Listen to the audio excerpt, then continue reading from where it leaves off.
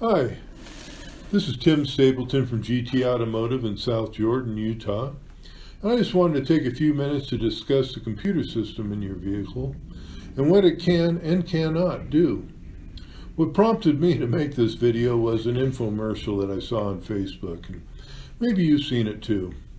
It starts out by implying that all auto mechanics are rip-off artists and how you should buy his little code reader so that you won't get ripped off if your check engine light comes on. And it goes on to imply that this little tool can tell you exactly what's wrong with your car, so there's no need to pay a mechanic to diagnose your vehicle. Oh, that life could be so simple. It would be like having a little tool to stick your finger in and have that thing tell you everything that's wrong with you, with your body. And it would be really nice, and maybe someday we'll have it, I don't know. But right now it doesn't exist.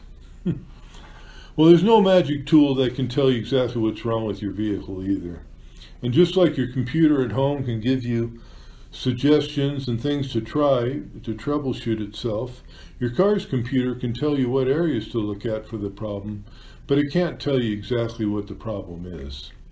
For example, if your check engine light comes on and gives you a code, say a P420 code, your code reader may say oxygen sensor. So you go out and replace your car's oxygen sensor. It might fix it, but it very well may not. Why? Because the computer cannot tell if the oxygen sensor is bad. It can just tell if the signal is getting to the computer or not. The problem can be an oxygen sensor, or a bad wire to the computer, or a bad fuel injector, or an ignition problem, or a leaky exhaust system causing the sensor to give the computer information that would put it outside of its normal parameters and cause your check engine light to come on. So here is how your car's computer system works. This is an automotive computer. The average vehicle has 30 to 50 different computers or modules in it. High-end cars may have as many as 100, along with 60 to 100 sensors, giving the computer information for it to base its decisions on. Starting in 1996, all vehicles sold in the U.S. had to be equipped with second generation of an onboard diagnostic, or OBD2.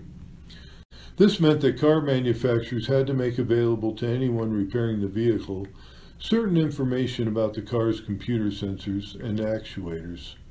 What prompted this law was emissions related. Without this information, cars could be running around emitting large amounts of pollutants into the air. So your car has many sensors in it: speed sensors, oxygen sensors, temperature sensors, etc. All of these sensors are connected to your vehicle's computer. The computer takes all of the information and decides how much fuel to put into the engine, when the spark plug should fire, how many RPMs the engine should idle at, and on and on. So a computerized scan tool can be plugged into your vehicle's computer link, and that scan tool can display an array of information to help the technician to diagnose the vehicle's problem that set the check engine light on in the first place. Unlike a simple code reader, these scan tools cost thousands of dollars. Here is an example of how this might all play out. Here is a 2017 Toyota Tacoma. There are over 800 codes built into this truck's computer system. The most common code for this particular truck is a P0418. Secondary Air Injection System Control A circuit is what it's called. Now on a little code reader, it might just say air injection pump. And so there are pages and pages of tests to perform in order to determine the cause of the computer setting that code. The possible solutions are open pump drive circuit, a short between the air pump drive circuit and the positive B circuit, the air pump itself, the air injection control driver, or the computer. By the way, the ECM is the same as a computer. It may also be called a PCM, an ECU, a BCM. There are lots of acronyms for them. But they all reference the same thing, one of the vehicle's many onboard computers. Well, let's say you want to take charge of this repair and make sure you're not getting ripped off by the technician. So you go out and buy an air pump assembly. After all, that is the name of that code. Then you ask the shop to install the part for you.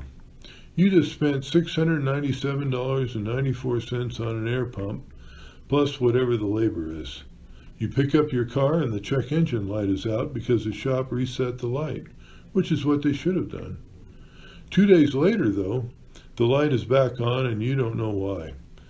Now, on top of what you've already spent, you're going to have the problem properly diagnosed and repaired. There's no savings doing that. So you can go out and buy a code reader advertised on Facebook or one of the other media, or go to an auto parts store where they will pull the code for free in hopes of selling you the parts that you think it needs in order to fix that code.